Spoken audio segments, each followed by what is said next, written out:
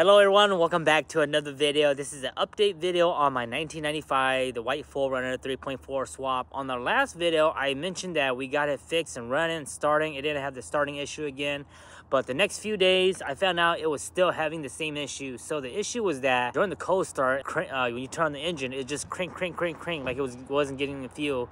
We thought it was the COR, we thought it was the circuit open relay. It wasn't the circuit open relay. Come to find out, I found out that it's probably the engine coolant temperature. So there's a sensor called the ECT, engine coolant temperature, that tells the ECU, that tells the brain when it's cold, hot, how much fuel to send, etc, etc. So what I found out was when I was having that crank issue, if I was to unplug it and start the car, it'll start, but it'll be like on a very boggy hesitation.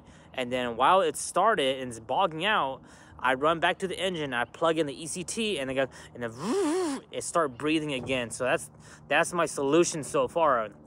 I did went ahead and changed out the ECT sensor with a used one, the one that I got from Red Yoda's original 3.0 engine that was good, but had a blown head gasket. They used the same ECT sensor. So even after I swapped out with the new sensor, it was still having that issue in the morning.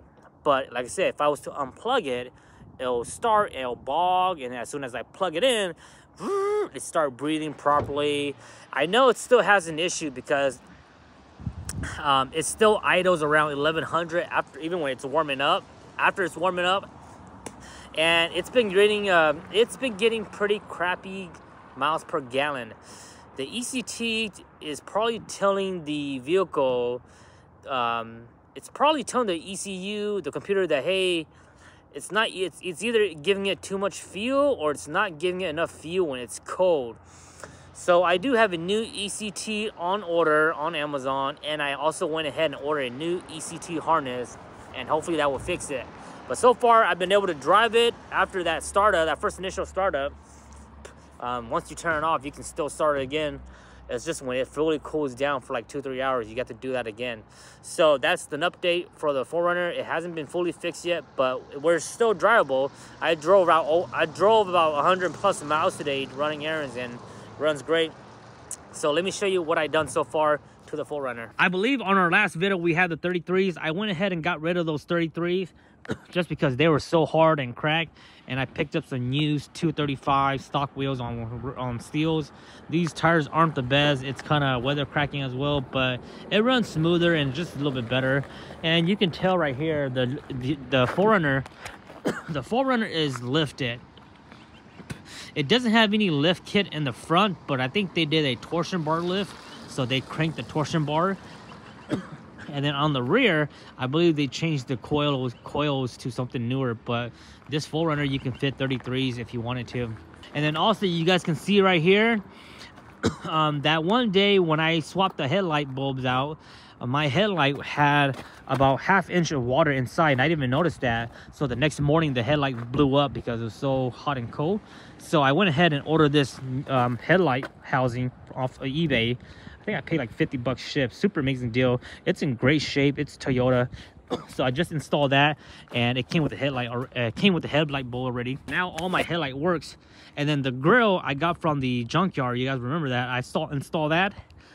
And then the guy that I bought this 4Runner from, his buddy has a 4Runner, and he kept the ARB bumper.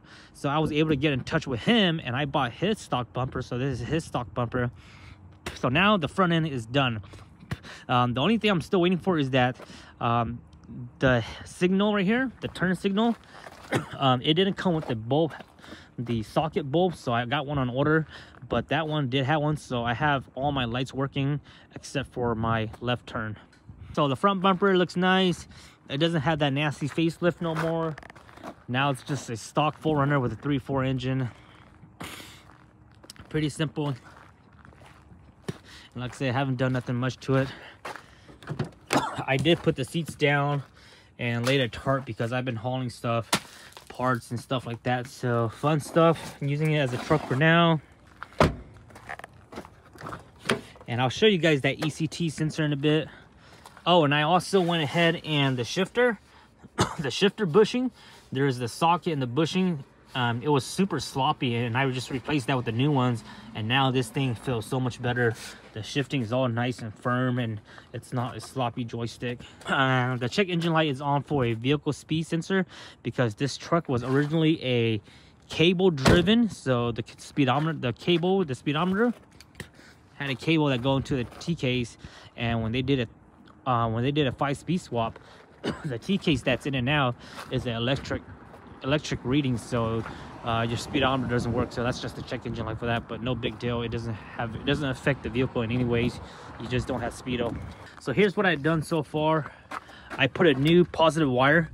You guys remember the previous setup, they had a big old green wire, so now this is a nice hot wire that goes from the battery straight to the starter, and then we have another hot wire that goes from the 80 amp straight to the starter. Much more cleaner. I was able to get another MAF from my Toyota Gearhead, and this is the other one, and even I swapped the AMF and it's still having the problem, so we know for sure it's not the AMF.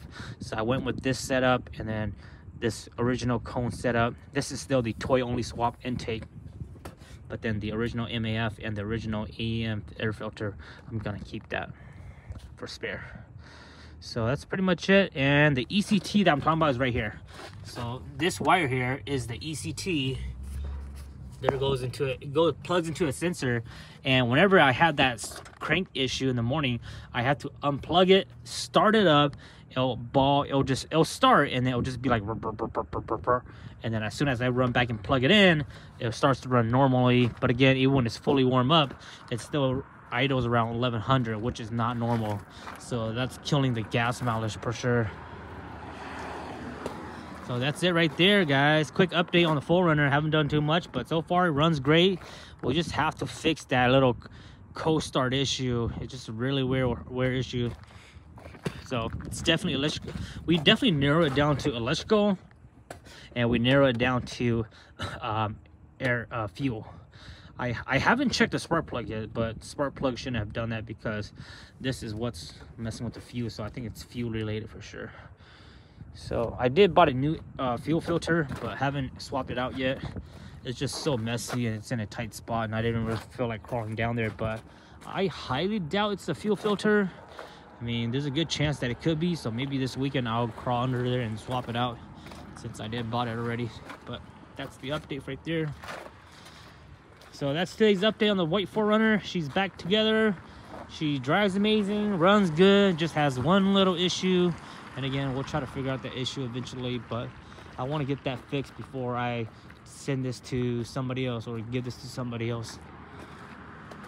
Hope you guys enjoy. I'll keep you guys posted on our next few videos.